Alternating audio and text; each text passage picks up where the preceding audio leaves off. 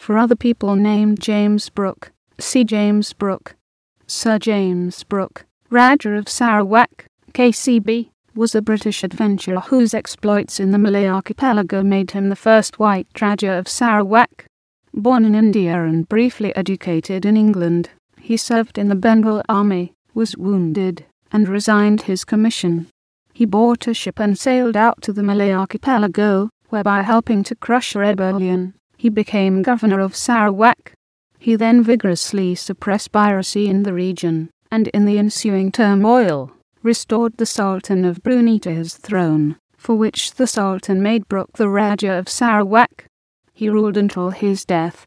Brooke was criticised and officially investigated for his anti-piracy measures. He was, however, honoured in London for his work. Among his achievements was to attract the naturalist Alfred Russel Wallace to the archipelago, leading to Wallace's 8-year expedition there, and ultimately to his book The Malay Archipelago. Brooke was born in Bandel, near Calcutta, Bengal, but was baptised in Sekrol, a suburb of Benares. His father, Thomas Brooke, was an English Judge Court of Appeal at Bareilly, British India. His mother, Anna Maria, born in Hertfordshire, was the daughter of Scottish peer Colonel William Stewart, 9th Lord Plantier, and his mistress Harriet Teasdale. Brooke stayed at home in India until he was sent, aged 12, to England and a brief education at Norwich School, from which he ran away.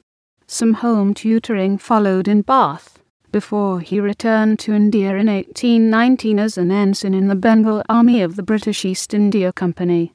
He saw action in Assam during the First Anglo-Burmese War until seriously wounded in 1825, and sent to England for recovery. In 1830, he arrived back in Madras, but was too late to rejoin his unit, and resigned his commission. He remained in the ship he had travelled out in, the Castle Huntley, and returned home via China. Brooke attempted to trade in the Far East, but was not successful. In 1833 he inherited a circumflex £30,000, which he used as capital to purchase a 142-ton schooner, Royalist. Setting sail for Borneo in 1838, he arrived in Kuching in August, to find the settlement facing an uprising against the Sultan of Brunei.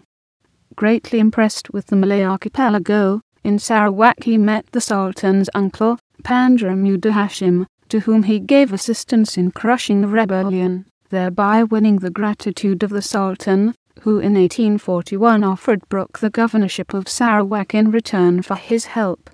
Rajah Brooke was highly successful in suppressing the widespread piracy of the region. However, some Malay nobles in Brunei, unhappy over Brooke's measures against piracy, arranged for the murder of Muda Hashim and his followers.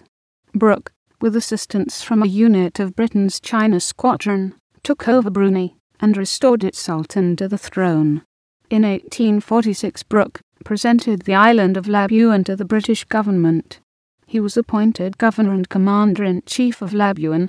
In 1842 Sultan Omar Ali Safavian II ceded complete sovereignty of Sarawak to Brooke. He was granted the title of Rajah of Sarawak on 24 September 1841. Although the official declaration was not made until 18 August 1842.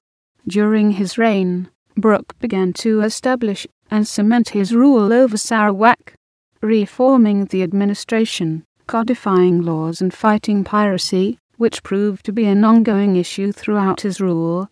Brooke returned temporarily to England in 1847, where he was given the freedom of the City of London, appointed British Consul General in Borneo, and was created a Knight Commander of the Order of the Bath.